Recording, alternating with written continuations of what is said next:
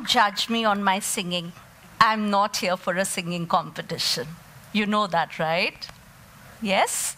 Right. So I started learning guitar when I was 40. Yeah? And you can clap for the spirit that I had at the age of 40 to pick up a guitar. And you would also wonder, why could I not get the guitar and play it live for you people? Yeah? Sari and guitar would have been too deadly a combination for all of you to handle. So I had mercy on you people. Namaste. Hi, my name is Shefali Raj. I'm an educationist by profession. I am an entrepreneur by passion, a life coach by choice, and a gender-neutral person by attitude. Thank you. Thank you. Well, I love this movie and the song Zindagi Na Milegi Dobara because it talks about uncertainty that we experience in life every day. And we just get to live once. So whatever life embraces, offers to us, we must take it. We must take it. And I resonate with the theory of karma, so whatever we get in life is what we deserve. Nothing in this life is for sure, and that's for sure. In fact, living in uncertain times is the biggest truth that all of us in our lifetime have experienced just very recently. And precisely the reason why people say, you just get to live life once. Live it to the fullest. You never know what's in store for you in the future. Let me tell you a story. And how do normally stories begin? Interesting ones. Once upon a time. So once upon a time, there was a beggar who came pleading to the kingdom of King Yudhishthir. Yudhishthir at that time was busy, so he asked the beggar to come tomorrow. Now, hearing this, the beggar had no choice. He left.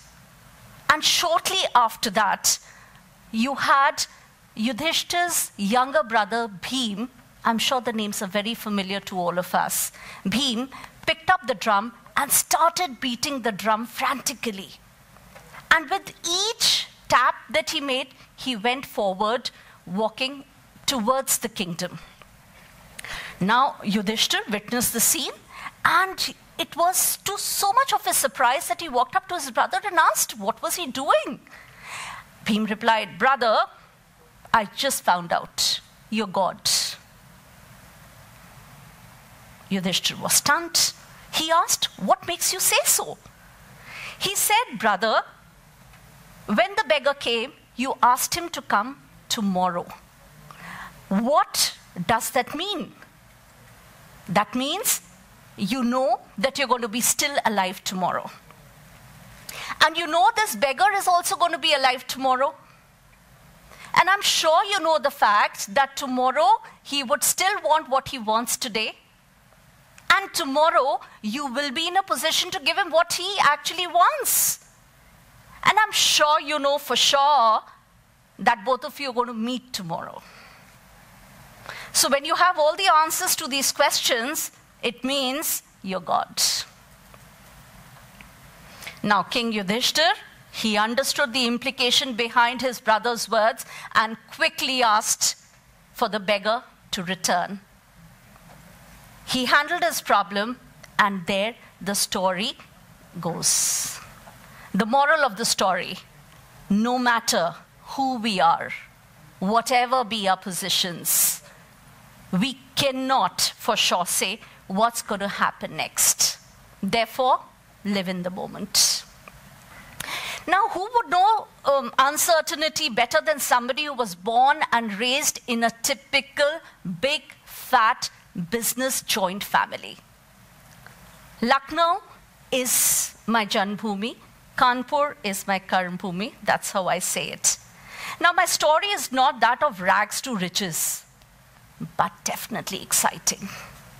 So back in the days, when I was a young girl, I remember I had the privilege of buying expensive stuff and moving in imported cars.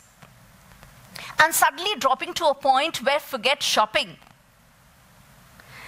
For every purchase, forget the purchase. My mother used to sew clothes out of worn-out clothes of my parents, my papa especially, his pants. Because you see, businesses can go through losses. Yes? And life does not take a single second to take a 360-degree turn. And sometimes these instances can be very grave and life-changing. But I've seen my family keeping that equanimity and thriving in uncertainty. I can recall months and months and months when our steel pipe factory was shut down. My grandparents, my bade mummy papa, my chachi chachu, my parents, they all used to slog during the day to bring the business back to revive it. But you know how the evenings were? All of them used to sit together, play cards, enjoy tea pakoras. And we kids, 9 sisters and 1 brother, we used to gather together in the courtyard. It was an unsaid rule. 7 p.m., all of us used to reach the courtyard and we used to play Antakshari, we used to play name, place, animal thing, hide and seek, and that's how time just went by. Factory revived. We were back to our decent lifestyle in around 2 years. So just like nothing in this world is permanent, so aren't bad days. What really matters is your perspective and the steps you take to get through those rainy days, isn't it? The reality is we humans crave to know things in advance.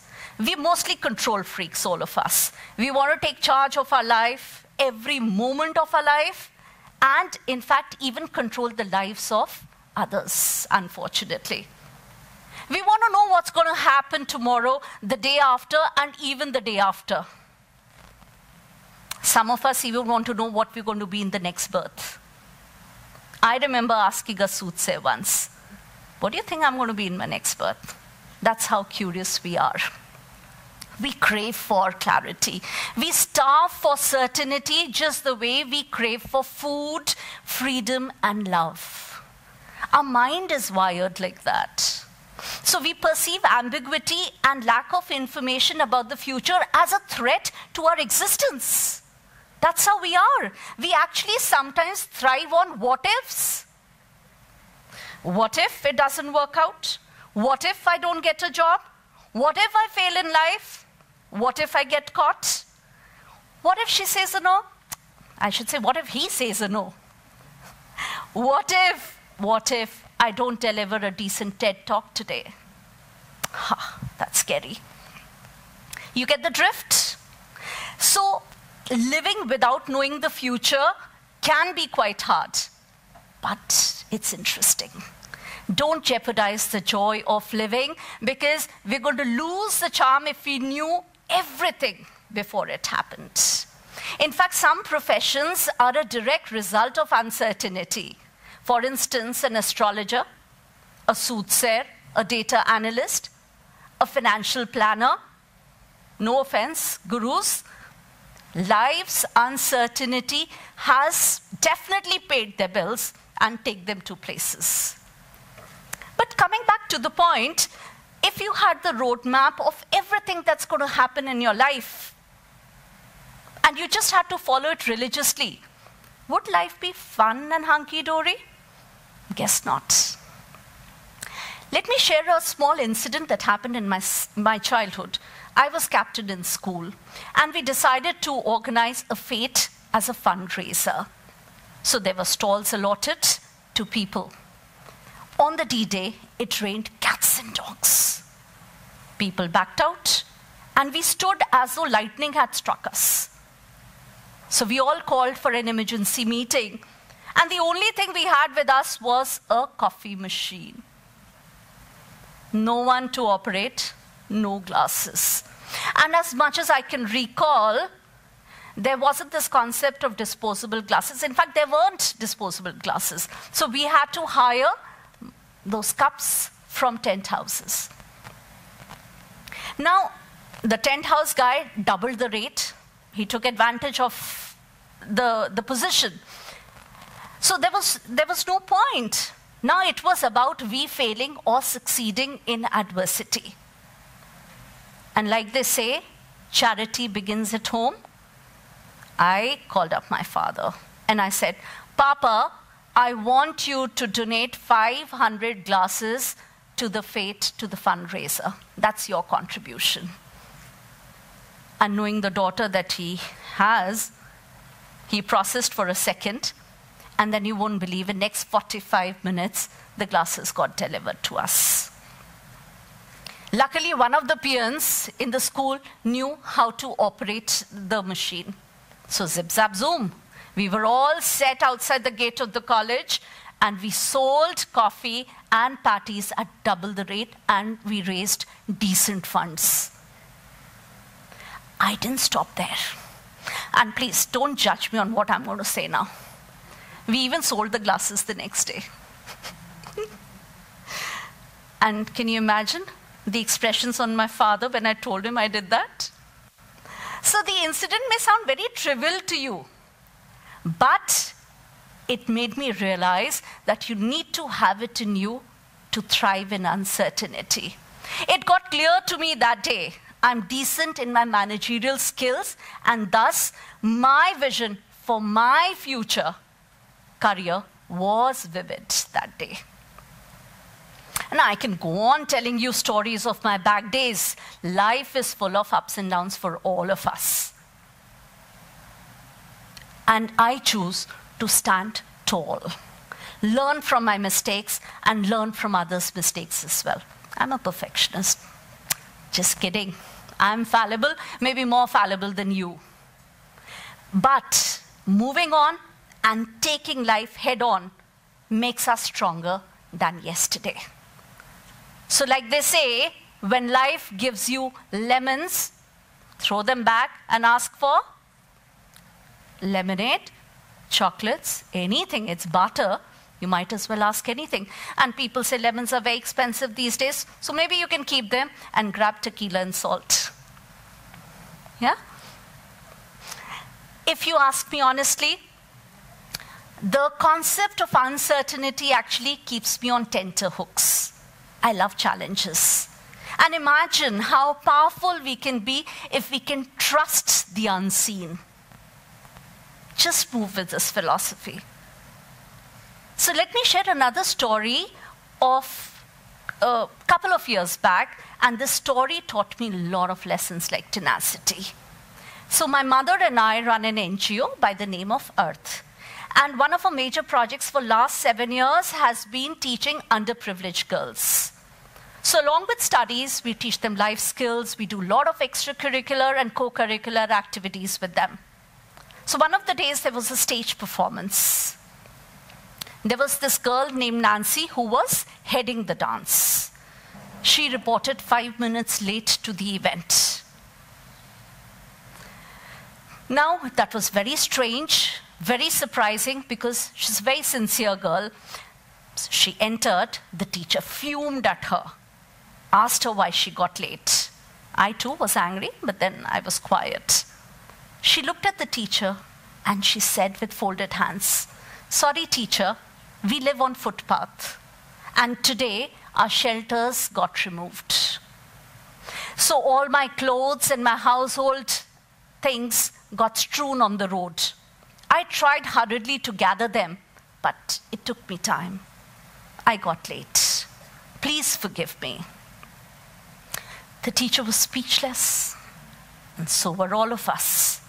The show started. It was received very warmly by the audience. And I asked Nancy to see me backstage.